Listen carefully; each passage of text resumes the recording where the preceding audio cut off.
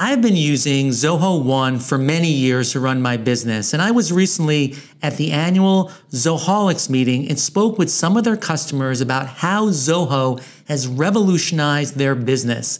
Let's take a listen. I'm here with Hank Dearden from ForestPlanet. First, Hank, tell us what your organization does. So we're a 501c3 organization. We're based in Washington, D.C., but we support high volume, low cost per tree forest restoration projects all around the world, and focusing on the areas where the trees are really needed to revitalize and enrich soils, do water restoration, ecological restoration, and in fact, almost like whole society community redevelopment projects. So it's not just necessarily about capturing carbon and cooling the planet. It's also about really making a big difference on the ground for communities that are sometimes mostly in the developing world, who are maybe on the edge of desperation. I hate to use the word, but that's where they are. So tell us a little about the source of this problem. Why do we need to replant trees again? Well, why does it just naturally happen? What's happened? Okay, so how they lost trees, it's a lot of mostly human encroachment on top of climate change, on top of all kinds of stuff, short-term farming, short-sighted farming policies, climate change, fire, encroachment, cutting down. It's a long list. Some people want to do encroachment on forests for farming that's not going to work, or cattle grazing that's not going to work, or maybe we'll just have a short-term benefit, but like long-term detriment to both the community and the planet as a whole. It's so interesting because we just came back from a trip to Rapa Nui, Easter Island, and one of the downfalls of the Rapa Nui people was they spent so much time carving the Moai statue heads that they didn't replant the trees. Correct. And it contributed to the fall of their society. So It's a really important subject. And it really is, because there's a tipping point at some level that if you do cut the trees down but don't damage the soil, nature will naturally kind of heal itself in her time, and that can work. But if you do damage the soil, expose it to too much sun, if there's too much, say, for example, clay in the soil, if it gets baked, that's now like a hard pan, almost like a street. It takes a very, very long time for nature to heal itself if you've damaged it past a certain tipping point, which means that the human being now has to sort of make a project out of stimulating the natural upward positive cycle. That's what we do. So you talked about things are particularly difficult in the third world. How are things going here in the U.S.? I see, I'm not an expert at that, quite honestly. Obviously, with the California fires and everything else, there's a lot of work that needs to be done. And now with all the snowpack that's out there, you're going to have mudslides. So experts in that have their work cut out for them. And I wish them all the luck in the world. So there's that type of like large scale reforestation that needs to happen in those damaged areas. But also what I do see is a lot of city by city project, like cities trees that cool communities, get rid of heat zones, which almost a direct connection between crime and antisocial behavior when people are just uncomfortable, right? So in Washington, D.C., we have a wonderful organization called Casey Trees that keeps us, give us a tree cover in our city. L.A., it's Tree People. Pittsburgh, it's something else, and New York, it's something else. But those, wherever you are listening to my voice right now, find the local tree planting organization in your city and please support them to the extent that you can. So, Hank, why were you attracted to this organization to work with them? Well, I was more than that. I'm not working for them. I founded it. Yes. So why'd you want to spend your life in this vocation? Well, it took me a few decades to figure out that that's the right place for me to be, because I'm kind of a green guy and I care about the planet. I know how to count, and I know how to count that we only have so much oxygen and so many people and so many degrees that we can withstand. My background actually is in sales and marketing, and I was a double major in math and engineering. So if you put all that together, puts this together, this is something like this falls out where my business model is really I'm the connector with people who want to support me, like Zoho and other groups, professional sports teams, etc. And I connect them with projects that are already up and running on the ground in these developing worlds. So Sure, I kind of use my sales and marketing powers for good, if you will, and just sort of apply them in a place that I think they will have the greatest benefit. So I founded the organization about 6 years ago. We're about 1.4 million trees, but we really need to ramp up the speed really, really quickly.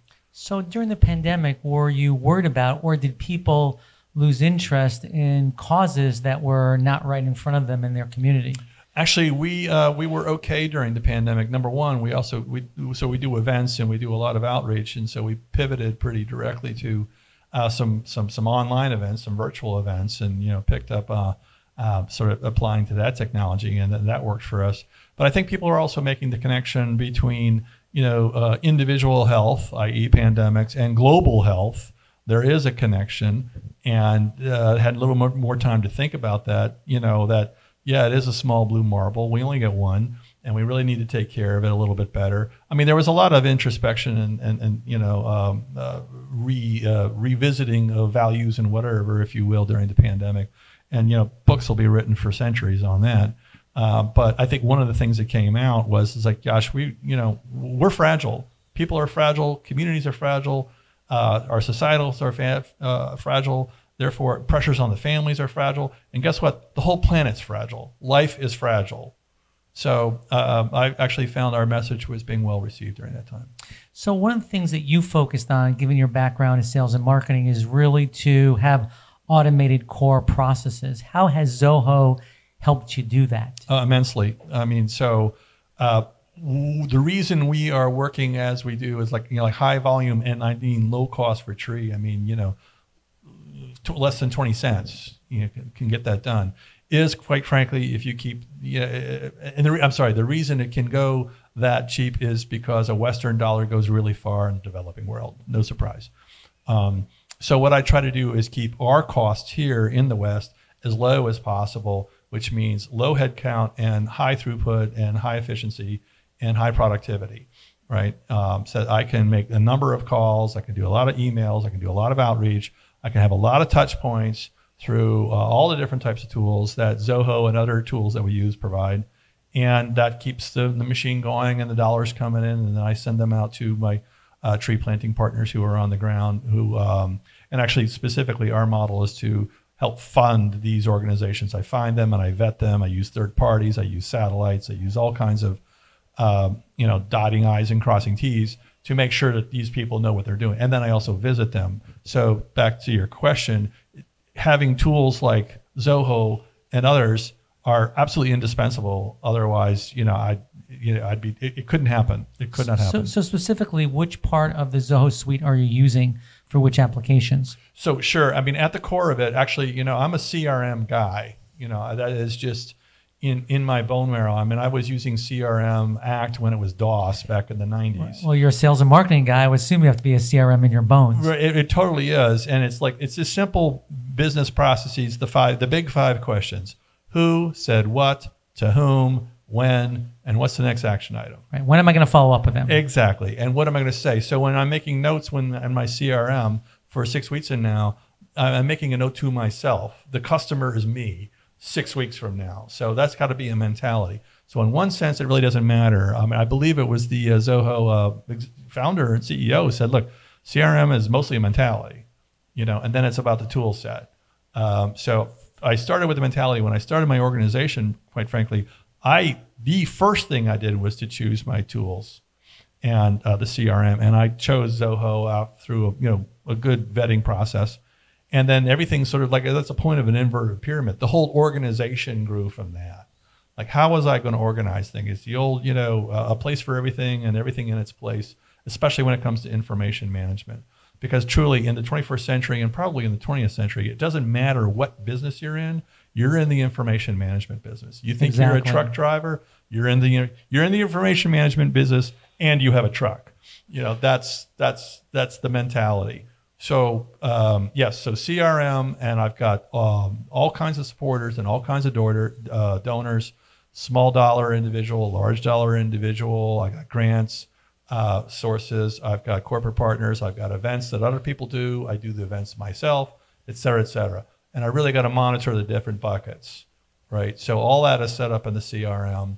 And then the next application that I use almost hourly or daily is campaigns, and they're glued together. So the emails go out and the responses show up in the CRM, and I can do all kinds of reports. Who do I follow up? Look, sales at the end of the day is just make an intelligent list of people to call when you're selling product X, Y, and Z. Based on all the other criteria that you've defined. And use marketing so you can be there when people are ready to buy. Yes, sir. And that's why CRM is so important. Yes, sir. So as we move into probably a more uncertain economic times, what's your view on the future of people being interested in these types of causes? Well, so I'm optimistic because my message is really actually kind of one of hope. That's my real product. When people give me money to plant trees, they don't see the trees. They're in Madagascar, they're in Tanzania, they're in Morocco, they're in Indonesia. I mean, they're around the world. They'll see pictures, they'll see satellites, but they're not in their hand, really. So really, what is the product? It's almost like when you buy a lottery ticket, what are you buying? You're buying the idea, the hope that you're going to win. You're not going to win. Now you might get struck by lightning, but you're not going to win the lottery. You're not going to win the lottery. So you're buying the dream, if you will. You're buying the story. Right. Now, in my product, if you will, is that dream, is that story, but it is real. You are going to win. So that's how I sort of put that across. So even in a downturn, people still need hope. People need some glimmer. And my organization is all about fixing things. So there's a lot of environmental companies out there who will sort of bang the gong and the alarm, and there's a little bit of gloom and doom and hurry up, and it's overwhelming. You'll never hear that from me. Every organization, everyone knows we got issues. Everybody knows we got problems. The ones who think that we don't have problems aren't going to be my customer. Sorry.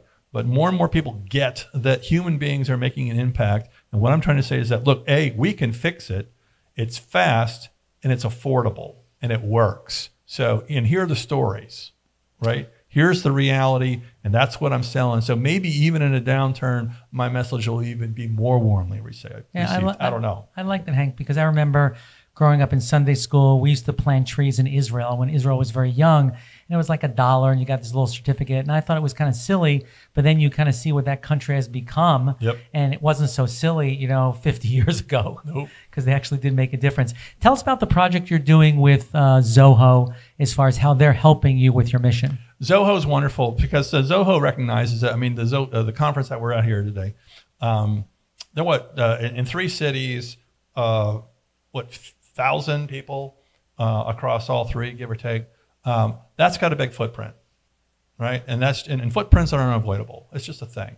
People got to travel to get here, flush the toilet, eat the food, all that kind of stuff. Helping to address that footprint is they are planting 5 trees for every attendee. So that's 5,000 trees. Now, I am not... As Oprah would say, you get 5 trees, you get 5 trees, you get 5 trees, we all right? get 5 trees. Yeah, just line up. I love that. Oprah, everybody gets 5 trees. So it adds up, right? And it wasn't a huge investment for them, but it makes a big statement. The users, everyone I'm talking to here loves it. But, does that make the whole event carbon offset?